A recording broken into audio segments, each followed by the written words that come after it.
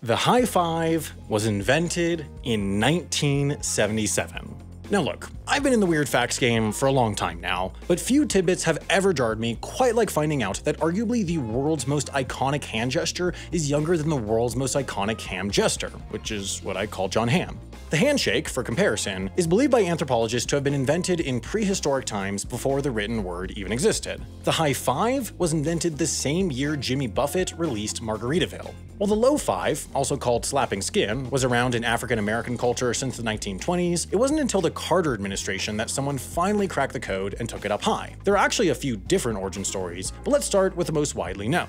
The day was October 2nd, 1977. The location was Dodger Stadium in Los Angeles. The men were Dusty Baker and Glenn Burke. The #1 song in America was the Star Wars theme / Cantina Bland. That's 100% true, by the way, but it's not the point. The story goes like this. The Dodgers were trying to break the very specific record of having 4 players each hit 30 home runs in a season, because if there's one thing baseball loves even more than financially exploiting minor leaguers' childhood dreams, it's weirdly specific records. In the 6th inning, Dusty Baker hit his 30th homer, and as he came around the bases, a rookie named Glenn Burke excitedly put his hand up in the air, and Baker, unsure of what he should do, slapped it. Seemingly, Baker put about as much thought into this landmark moment in hand history as I put into writing this video, saying simply, quote, "His hand was up in the air and he was arching way back, so I reached up and hit his hand. It seemed like the thing to do."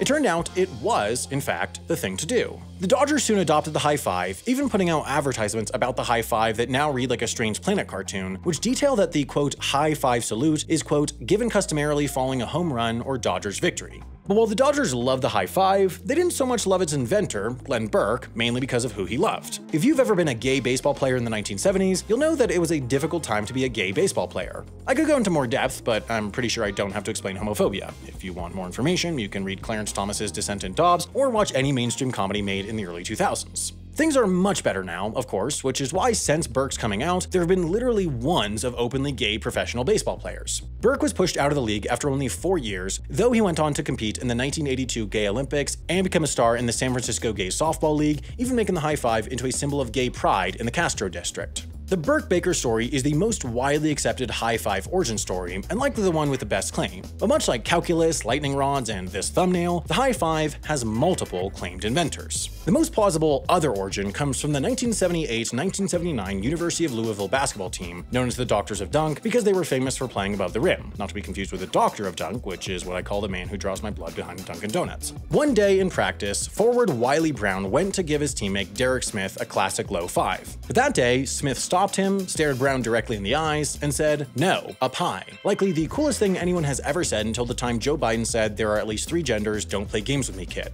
Brown said he understood up high to be in commemoration of how their team played basketball up high, and accordingly reached up and gave Smith what they claimed to be the first high five. And there's evidence to back them up. In fact, you can see the high five in archival footage of the Cardinals' 78-79 season. There are also a number of assorted other origins. Some high five historians claim it began in the 1960s on the women's volleyball circuit, though there's not much documentation. Magic Johnson claims he invented the high five when he played basketball at Michigan State. But then again, Magic Johnson also claimed the Atlanta Hawks could make the finals in 2015, which I'm now realizing is a reference none of you will understand, but trust me, it was dumb. There's even one widely publicized version claiming a basketball player named Lamont Sleets invented the high five in high school, which turned out to be an elaborate hoax by 2 comedy writers who randomly picked the Lamont Sleets name out of a record book. Now, I know that people are going to comment on this video that surely 2 people slapped palms above their head before 1977. And that's true. A high five can be seen, for example, here in the 1960 French New Wave movie Breathless, when 2 characters say goodbye after making a plan. But the high five isn't just a physical action. A high five is also an idea, inherently tied to the meaning it conveys, celebration. And it wasn't until the late 70s and early 80s that the act of slapping palms above your head was, first off, called a high five, but more importantly, was understood to have that celebratory meaning. And if you don't understand that, I invite you to go ahead and give yourself a good old-fashioned high five right in the face.